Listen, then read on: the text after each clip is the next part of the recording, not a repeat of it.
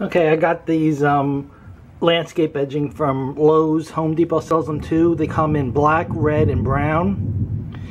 And it's Rubberific Premium Landscape Edging. And it's just a black right angle of used tires, I would assume. And what you do is you dig a trench on the edge of your sidewalk like this, and then you place it in there, and then there's holes in that rubber, and you put the stakes in there. I'll show you in a second. You get these 3 stakes and 2 pins. The pins allow you to add additional black edging to each other so that they connect. There's a hole on the end of these, so you can put those pins in, and then it allows it to make it longer. But I'm just going to be using the stakes and hit them with a hammer. And this is what it looks like hammered in. And here's one that's not hammered in yet, and there's 3 of them per piece.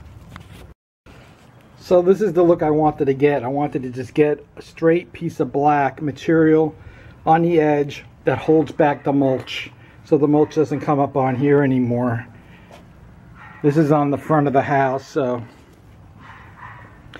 we'll see over time what this does. Maybe I'll do another video. Okay, I wanted to show you the packaging for this Rubberific Premium Landscape Edging. The way I installed it's a little different than what they intended to use it for, I guess. As you can see, they have it in a flower bed, and then they have it connected to grass. And the grass actually has the portion where you actually anchor the bolts into the, or stakes into the ground.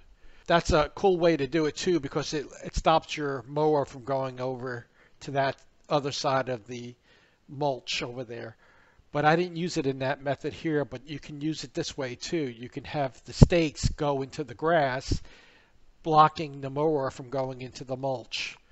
But since I had mulch and concrete, I didn't think that was appropriate in my situation. But if I was using grass, perhaps I would have done it that way. So this product is available at Lowe's and Home Depot. It costs $10 per 4-foot section, so it's pretty expensive. And I was going to use it in other areas of my lawn, but I found another material that I'm going to do a review on that is much cheaper than this. So this has been a review on Rubberific Premium Landscape Edging.